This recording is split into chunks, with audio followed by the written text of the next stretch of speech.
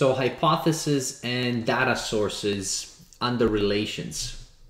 So when students are studying relations, oftentimes the topic of a hypothesis comes about. So now, what exactly is a hypothesis when you are discussing kind of collections of data? Well, hypothesis in general, okay, so what you have is, and let me uncover this here. So it basically is a statement that is true or false. And for that statement that you have, now it can't be a tautology, something that is just simply a fact. It is something that you would want to be able to research and find out if it is true or false. And therefore, so hypotheses that are made are not really questions. They are statements that you want to either prove or disprove. So for example, if you are in a classroom, let's say you're taking a business class or something of that, and you ask the question, I wonder how many students are investing in grade 10, for instance. So that wouldn't be a hypothesis. That is just a question for yourself that you're asking. Now, if you wanted to change it to an actual hypothesis, you could say, well, so I'm going to write a hypothesis, and here is that example, okay, so based on the investing question, and you can say the majority, which is more than 50%, the majority of students in grade 10 invest in the stock market.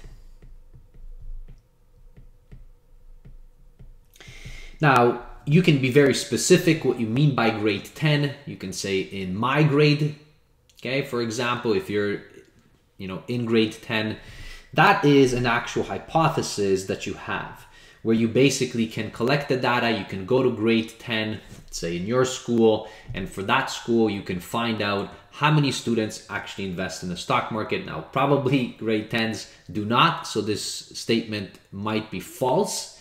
Okay, but again, notice I say might because I would have to actually prove it with real data and collecting of data. And now, so how do you collect this particular data? So there's two ways of collecting data in these data sources. So you can collect data, for example, as kind of primary, okay, where you basically are, so this is, so primary data source, okay, where you are the one, okay, so the researcher, the one who has actually come up with the hypothesis, is the one who's actually collecting this data, because primary means it is you as the researcher, okay? So I will say you as the researcher are collecting the data. And now, so any hypothesis that is made by some researcher who is trying to find out an answer, if it's either true or false, if they are the ones who are collecting that data, that is called a primary source of data. Now, there is also something which is called a secondary source. So you can have a secondary sources of data, so secondary data sources.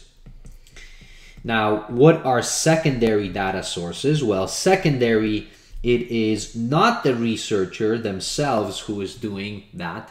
They might be digging up information from somewhere else. Now, for this particular example, where you have, grade 10s investing in the stock market or not, most likely you would have to go out and research that because you wouldn't be able to find it in secondary sources.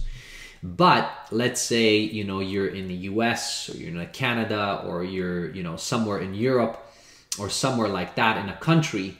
And let's say, you had a hypothesis to research for example, and you would say, so let's say in 2020, where the COVID virus broke out, you know, you can say, for example, in Germany, okay, you can have a hypothesis, more than 10% of the population, okay, at some point in 2020 got infected by the virus. That would be very difficult for you as the primary researcher to go out and find this and be asking this. So you would be seeking out secondary data sources where most likely the health institutions are tracking these numbers, and you would have to look at that secondary data and then make your conclusions based on your hypothesis of, let's say, you know, more than 10%.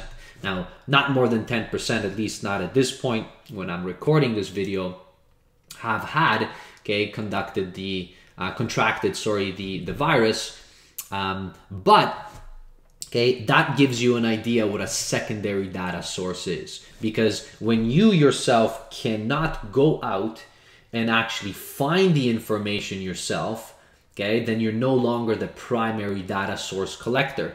You are now searching out for secondary data sources. So here we can put, okay, any source, okay, so other than the researchers themselves, the researcher, okay, themselves.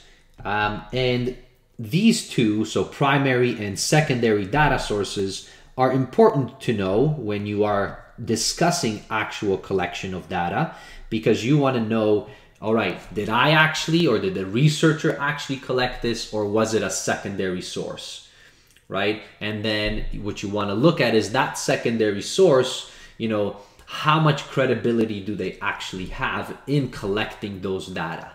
So oftentimes, you know, if you read up in newspapers, they'll do these crazy headlines, you know, making these crazy kind of allegations or statements, and then they will only pick, you know, secondary sources that kind of fit, you know, whatever that they want to be able to translate into the public eye. So you always have to be kind of wary of, like, okay, how credible are the secondary sources of the data that you have? Okay, so that is all that I wanted to talk about in this video. And with respect to relations, you will run into hypotheses that you will have to try to state. Again, remember that a hypothesis is basically a statement that can be proven either true or false, and it can be done so by using either primary data sources or secondary data sources. And that is up to you how you go about in collecting those data sources to prove them. So now, one thing to note, when you are looking at a hypothesis, remember, hypothesis cannot be a question.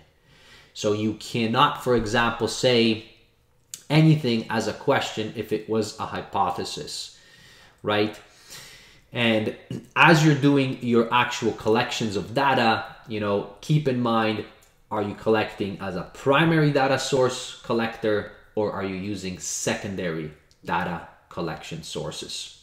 So I hope that this helps you, at least gives you kind of a sense between a hypothesis and the data sources that you have. And in some of the future videos with respect to relations, okay, so we will take a look at these and jump into maybe some collecting or drawing the information and taking things out of them. All right, thanks for watching. Okay, cheers. Bye.